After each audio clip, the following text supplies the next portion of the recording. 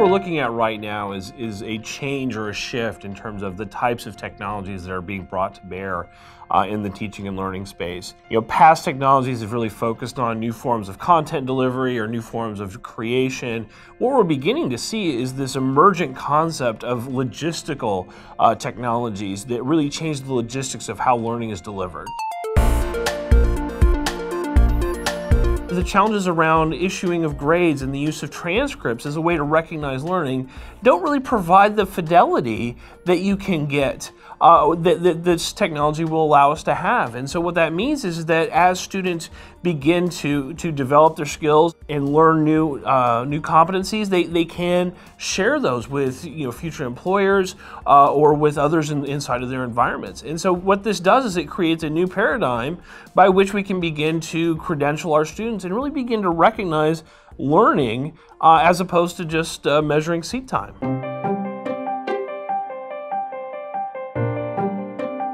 People who provide television programming have been struggling with this notion of how do you maintain the attention of the viewer now that they have other devices in their hands while they watch TV. The networks have begun to develop mobile apps that provide what they call a second screen experience, meaning that there is content that exists in parallel with the programming that you're watching on television. This type of concept can also be applied to the classroom. Students can share a common experience, they can interact with one another, but at the same time they can also gather bonus content about the lecture itself and provide all of that in context so that as an idea is being presented in lecture, that the student is immediately connected with online resources that help explain that in greater depth.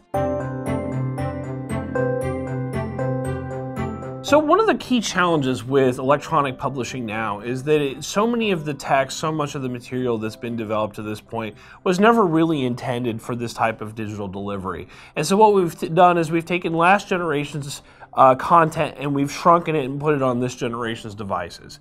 And at the same time, we're not really seeing dramatic reductions in cost. And that's where the use of open educational resources is one avenue to do that. And so what we need are more platforms that are interactive, that enable our faculty to be creative about how they craft that material in an effort to just replace the textbook inside of the classroom. And so really it's a matter of having platforms that support the development of the content, the delivery of the content, but then also delivery of content that's not just text and images, that it can be interactivity, it can be simulation, it can be delivery of video or any broad range of different types of experiences that are all accessible from a range of devices and at the same time are accessible to everyone.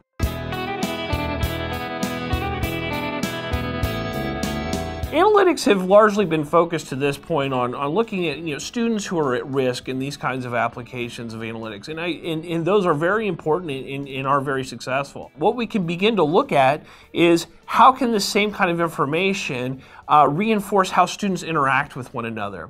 One of the areas of research that I've worked in the past is looking at question relevancy. So if you think about the traditional classroom experience where students are asking questions of each other or of their instructor, as you can imagine, that generates a lot of material. How do we identify those questions which are most relevant or those questions that are most like each other? So what we can begin to do then is use these analytics to help our students ask more relevant questions. Another area to look at would be is how can analytics be used to create effective small teams within courses? So rather than just kind of randomly assigning groups, how can we use what we know about students and what make effective teams and apply analytics to both, one, the creation of the team, and two, the engagement and interaction of the people within those teams?